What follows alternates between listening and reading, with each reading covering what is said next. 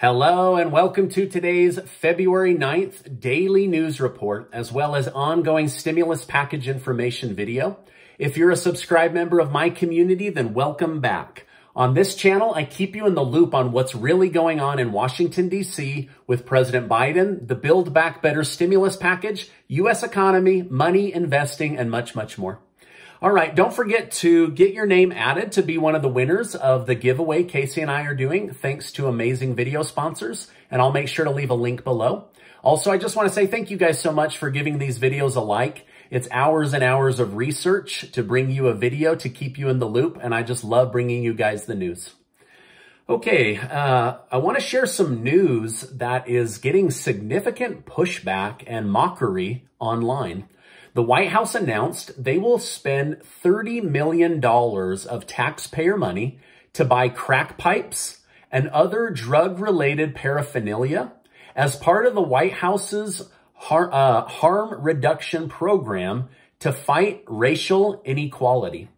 The program will also provide vending machines with free drug needles, safe sex kits, and more in addition to the free crack pipes.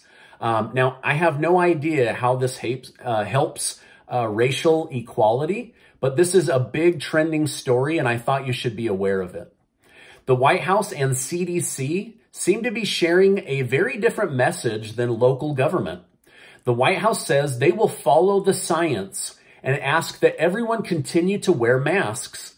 However, many governors, including 5 Democrat governors, are saying just the opposite and are dropping mask mandates.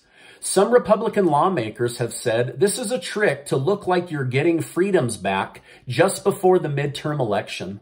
Governor Ron DeSantis said, "The science didn't change, politics did." However, the governor of New Jersey himself, a Democrat, said he just can't see the justification for masking people anymore. Even Biden's home state of Delaware announced they are done with masks.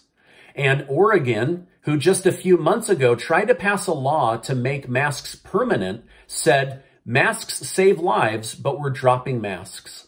Last night, the White House announced Biden was never in favor of lockdowns, and I'm not sure why they're doing a 180-degree turn now that lockdowns and mask mandates are ending, but they say he has always been against the lockdowns. Now, I want to share some potentially good news with you. Democrat Senator Mark Kelly and Maggie Hassan are calling on Congress and the White House to temporarily suspend the federal gas tax nationwide until 2023. They say this will give immediate relief to hundreds of millions of Americans and businesses, and it can provide relief quickly. I'll continue to monitor this story. This could be a huge pre-midterm election move that would benefit large numbers of Americans. So I hope that it or something like it will pass, because the price of gas has been negatively affecting just about everybody. President Biden is making a major reversal. He said in an interview, "It's time to stop acting like a senator president and to start acting like a president of the United States of America." He said from now on, he will be president and allow Congress to be Congress. He's meddled too much in Congress, so he's hitting the reset button and starting over, according to his own words. He recommended Vice President Kamala Harris do the same, and that she get new staff to support her in a new year and with a new reset, even though she's getting new staff anyway, as she's had many walk away from her office. So perhaps there is a great reset about to happen, and we will see 2 totally different leaders, as President Biden has expressed. Another big development in Washington, D.C., according to Republican Senator Richard Shelby, who sits on the Appropriations Committee, Democrats and Republicans have crafted a framework to avoid a government shutdown. They found a way for both parties to agree to a new 90-day omnibus bill to avoid a shutdown on February 18th. The committee said this is a bipartisan breakthrough that will save the country from running out of money or shutting down.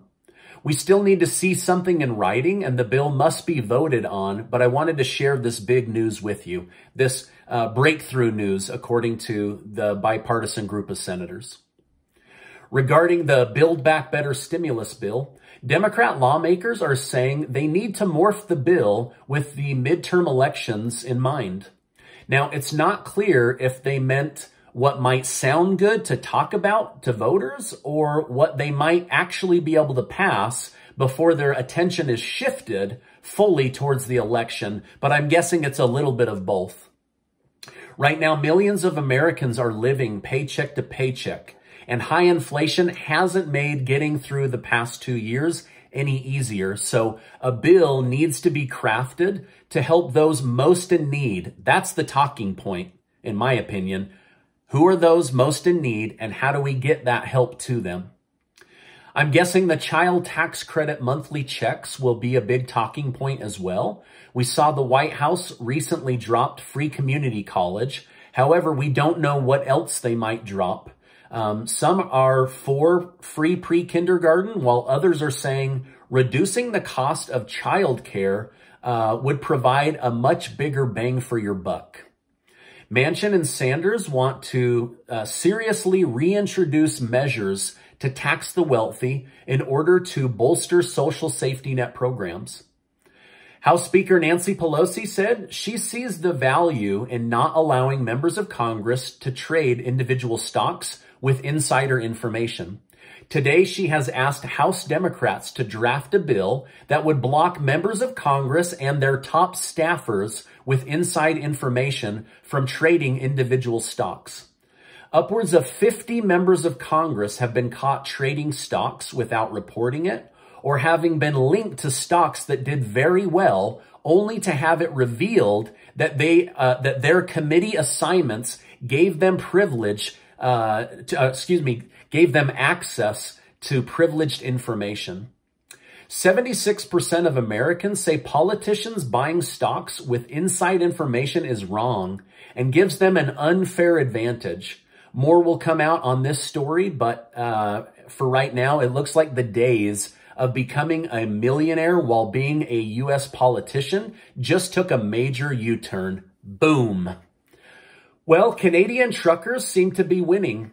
Several areas of Canada announced they will be dropping COVID mandates, making vaccine requirement changes, and getting rid of vaccine passports.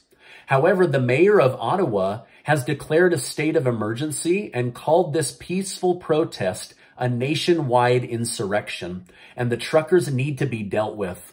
So some members of the city council are even trying to rebrand the truckers and protesters as terrorists, even though things have remained relatively peaceful.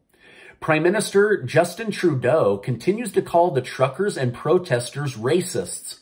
He even accused them of waving swastika flags and behaving like Nazis.